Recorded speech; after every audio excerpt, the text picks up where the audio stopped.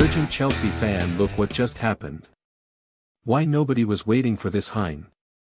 First, already subscribe to the channel, because there's a video every day with the latest news from Chelsea, and to not miss anything, don't forget to turn on the notification bell.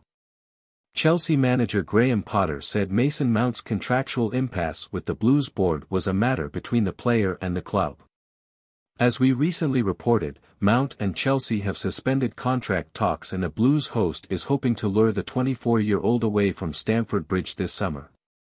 Mount has drawn criticism from some sections of the Blues fan base this season, with Chelsea currently going through an unfortunate run of form that sees them in 10th place in the Premier League table. However, Potter insisted Mount had been good to work with and that the England international, like everyone else at the club, is suffering from the club's dismal run of results. Mason for us has been great, he's the best to work with, Potter said at his pre-match press conference ahead of his team's home clash with Leeds tomorrow.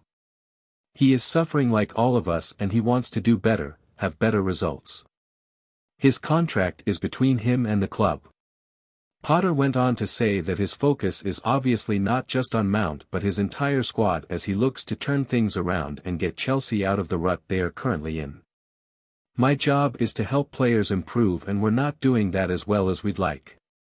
I'm not thinking about the summer, just about tomorrow's game, preparing the team, helping the team to get better results and performances and to respond to the bad times we are going through. And now, Chelsea fan, I want to know about you. What is your opinion about this? Put your opinion in the comments. I don't know if you know, but your opinion is very important for Chelsea. At any time I'll be back with another news from Chelsea.